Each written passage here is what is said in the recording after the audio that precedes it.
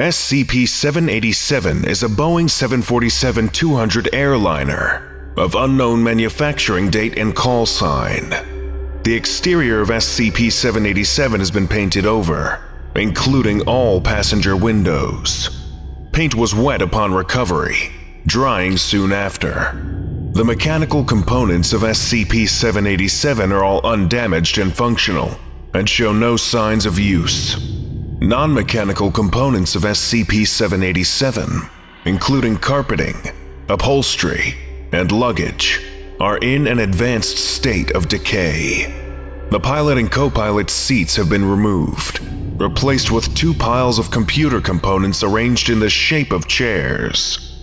SCP-787 contains the bodies of 515 deceased individuals, henceforth referred to as SCP-787-A.